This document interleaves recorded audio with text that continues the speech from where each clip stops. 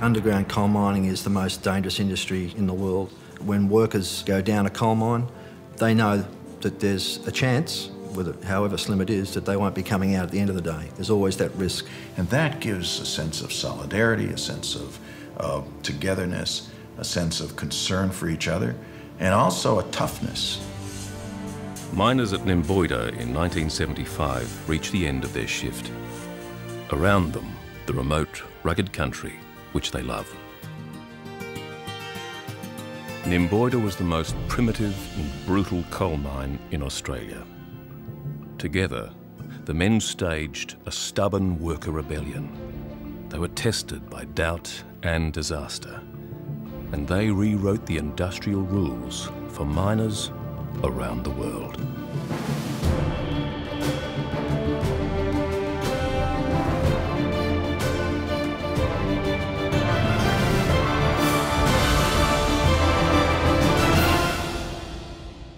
Because it had never been done before, there was nothing that we could gain from any other mining operation in Australia. This was quite unique and probably unique in the world. It wasn't until later that we were told that we were the first coal miners to take over a coal mine. We couldn't take that in, I guess. It was a big thing to take in, I think, at the time, what did happen. A hell of a thing to take on, like to sort of take over the mine and say they weren't taking the sack and that was it. It's not always management that says that you're going to shut down. You can refuse to take the sack.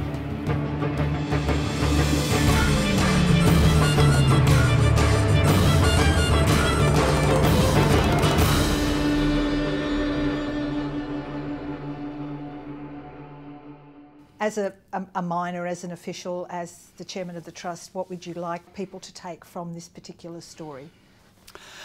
Well, I'd like them to see the tenacity of the men and women of Nymboida and appreciate how difficult it was for them to do what they did, how remarkable it was what they achieved, and that against all odds you can in fact make a difference in this world if you're prepared to work with your mates and work with your community, and in this funny little case work with your union, and vice versa. Things can be done, things can be achieved, and they're good things that can be achieved.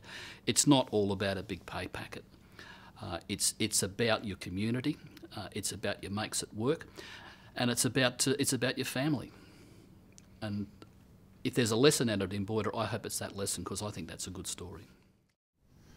I would be saying that this story is an example of one, what can be achieved by ordinary people. But number two, on a much broader front, it's an example that history is to be found everywhere. That history at its best is a flesh and blood history, is this stripped to the waist history. History is not about, as I was taught, a list of names and a list of dates. History is something that is around us and is living. History is not entirely about the past. History is about understanding today through the efforts of people in the past. And by understanding today, it's possible to begin to understand what might happen tomorrow.